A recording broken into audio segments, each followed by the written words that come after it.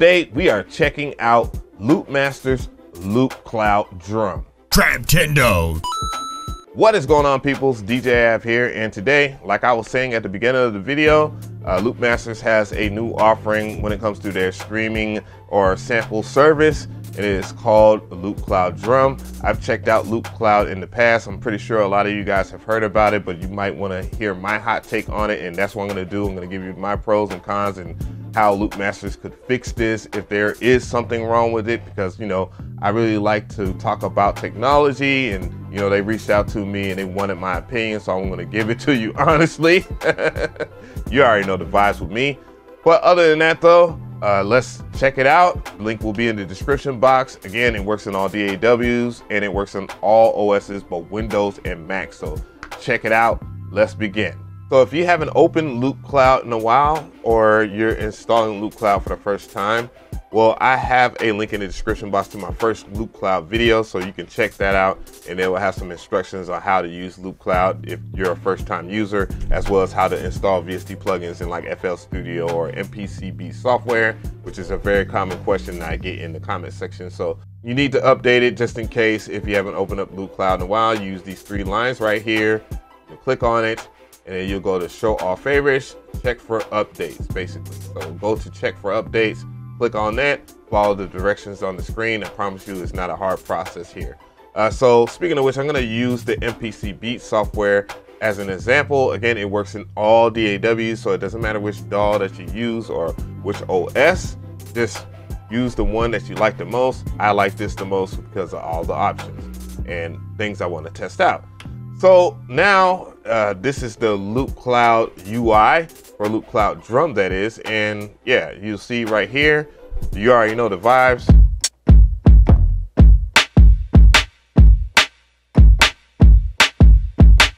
And I was testing it out earlier on the pads and stuff like that, which you won't see here. Ooh, well, I need practice. So other than that though, it maps out pretty well. You know, this is what I expected.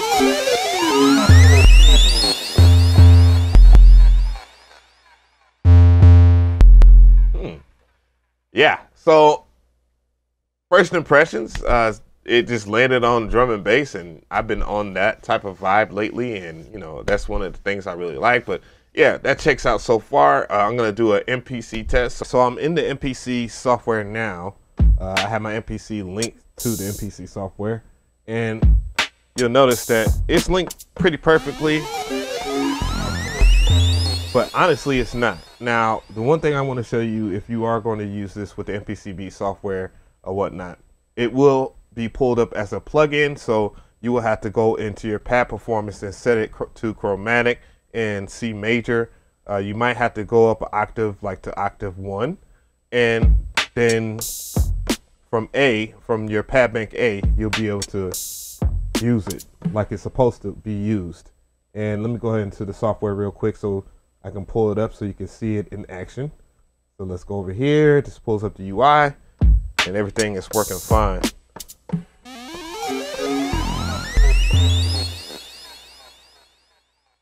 So with that being said, let's go ahead and make some type of quick beat with it.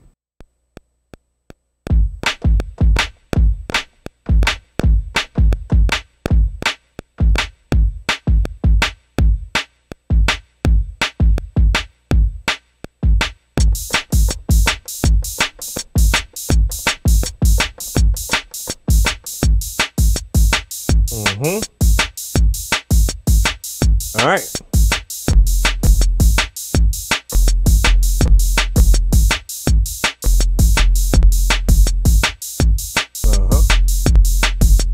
Messed up a little bit, but I'll fix it.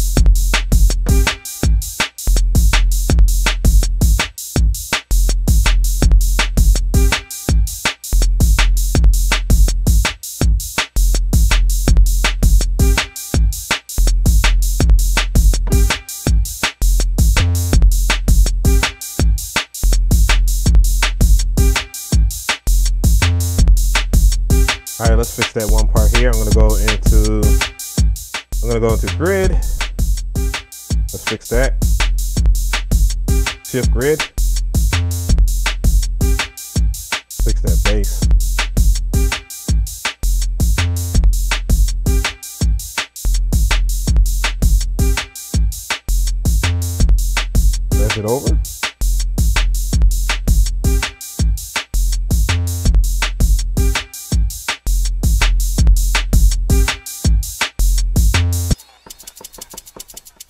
slate. Let's put that in there.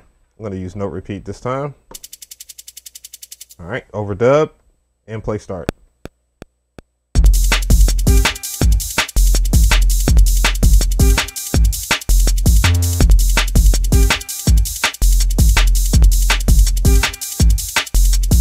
All right, so I found my Korg Triton VST plugin that I don't use enough, and I'm using it in this beat. So let's go ahead and lay out these keys here.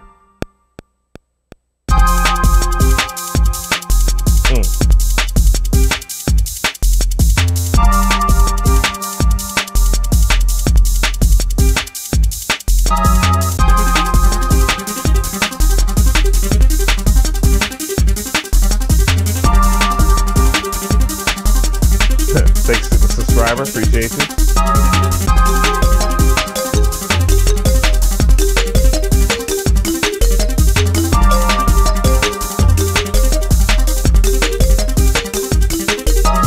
So let's take a deep dive into the Loopcloud drum features. So I'm looking at it right now, and a couple of things that I want to look at is like the kick here that I just dropped. You can tune your drums, chorus, fine. So if you really wanted that type of vibe to your drums, well, you can get that. And affect the snare, you would just have to highlight the actual parameter that you want to choose to adjust. Let's keep it like that.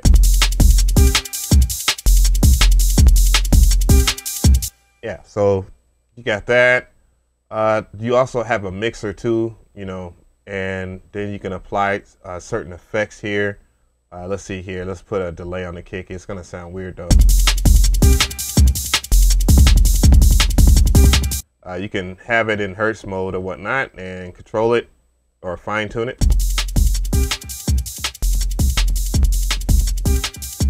You can adjust the amount. I'm gonna go back into sync mode though. Makes more sense. Just the feedback. So yeah, you can see what this is really about.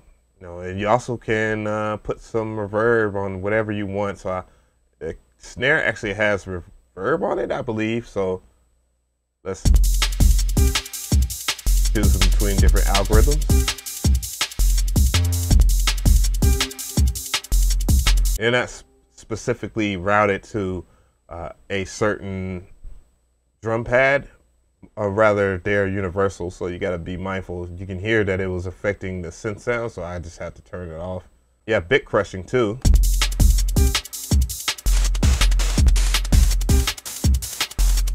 And pan, so you can pan stuff left and right. If I want to put, let's just go ahead and put the snare all the way to the right.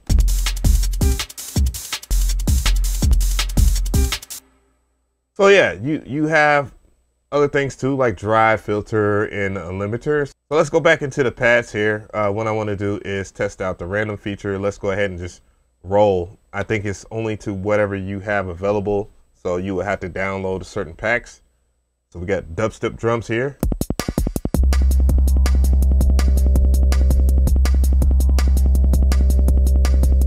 Mute a pad here.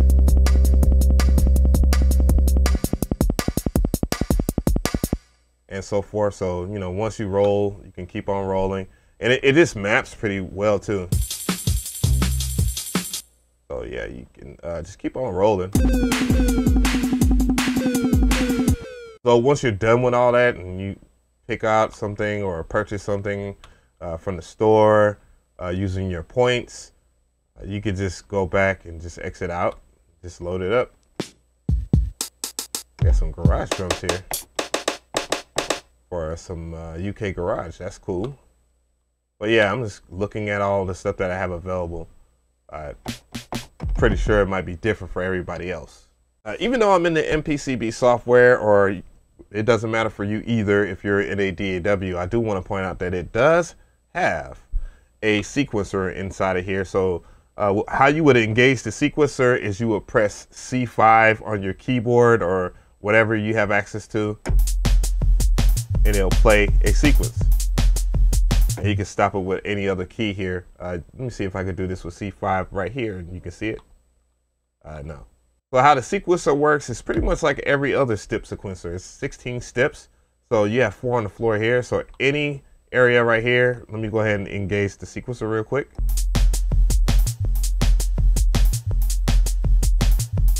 I can add velocity in here.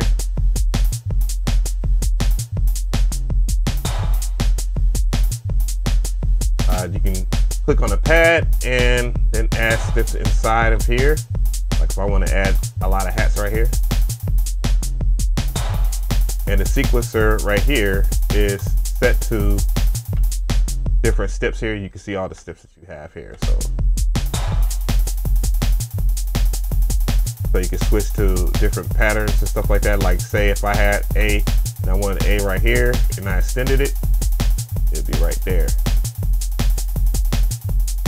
Feel me? So that's A, and I can change it up for B, and so forth. And then exit out, and then I can go through my different patterns and stuff like that. You also have swing too.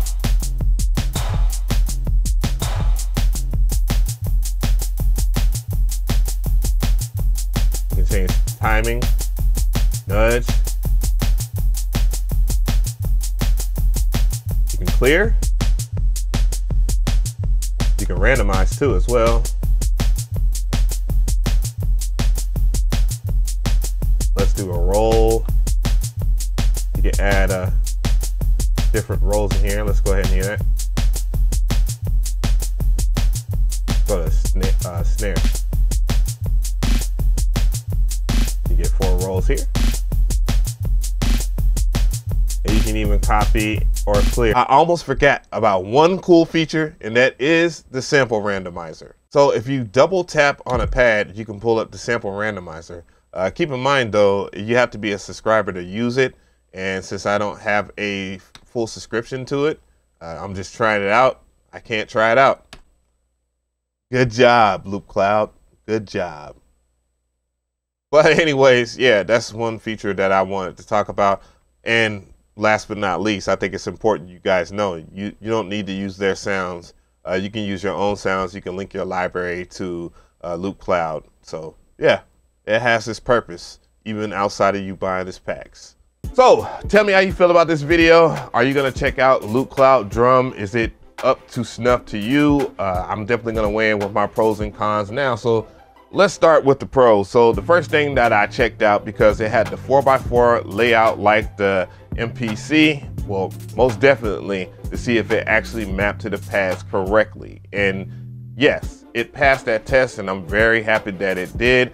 I think my only real con for this would probably be that, you know, I don't know, it wouldn't necessarily be at Loopcloud Drum, but just Loopcloud altogether. I would like to see more sample-based companies that make samples, like chopping up samples. Do I give this the stamp of approval? Well, it is free, so it won't hurt you to check it out and you get free samples. So